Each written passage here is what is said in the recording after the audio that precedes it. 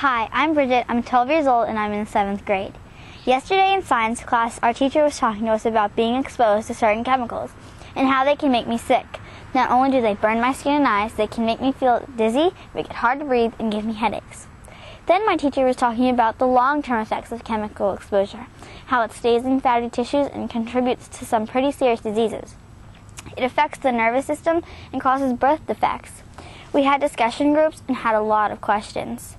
I left class aware that I have to be careful of all that chemical stuff, and I went on to my next class. So school ended and I took the bus home like I usually do, and noticed the lawn company was there. I never thought about it before, but I saw the little yellow sign on the lawn like I've seen plenty of times before. It said pesticide application, stay off.